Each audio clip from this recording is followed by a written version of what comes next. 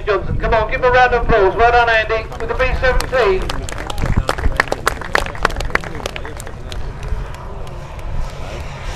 That lovely Comet airliner of Steve Ricketts, Andy's dad John. First flew this aircraft in May 2004 and shown publicly for the first time at Cosford last year, right? It was the year before last. I've got the paperwork from 2 years ago, sorry about that.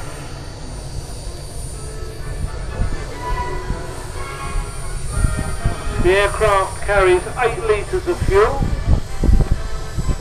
which allows Steve about 12 minutes in the air, and he's a full-size jet airline pilot to boot. The model covered completely in Evertech fiberglass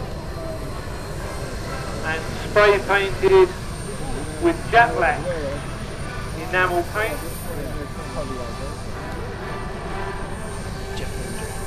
And the actual headlights you can see are 35 watt 12 volt halogen spotlights, which he purchased from B&Q.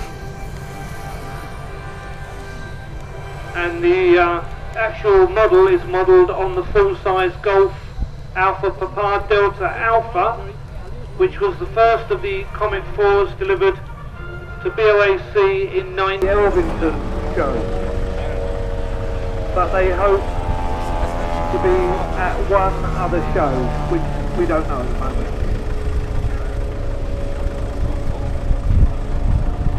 Don't forget, if you're going to attend the quiz night tonight, the LMA have been out and bought a load of prizes. Variation of one of his plans actually flying. 438s an hour. The spinners were made by a firm out in Germany, because I don't know if you know, but the spinners on a Lancaster are rather domed, and to get a 6-inch spinner from anywhere in this country, virtually impossible. But Mick Wilshire got these made for us, and I think we got all 4 for about £100. Lovely low flies over the top of the bridges there, magic. The Avro Lancaster and the B-17 Flying Fortress of Andy Johnson. The American answer to the Lancaster bomber, although it held a much less load than the Lancaster.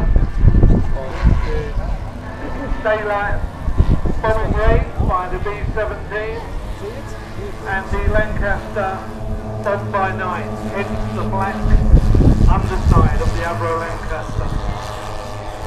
Andy Johnson and Dave Johnson, 2 brothers. Ah, dear.